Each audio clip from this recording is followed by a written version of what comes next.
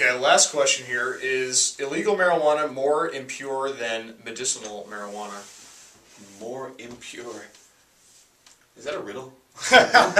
Paradox. Well, I think he's just trying to ask, is it less potent? Better? Yeah, is medical marijuana stronger than black market marijuana? What do you think? No.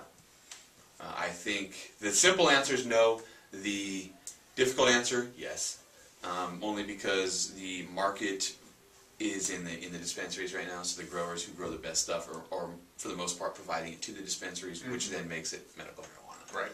But if you know someone who's growing and they're supplying it to a medical marijuana dispensary and they're hooking you up black market, it's the same exact herb. Right. In that case, I'm going to say no. There's no difference. Well, with you there. For the Medical Marijuana Bootcamp, I'm Tang. I'm Chubbs. Peace.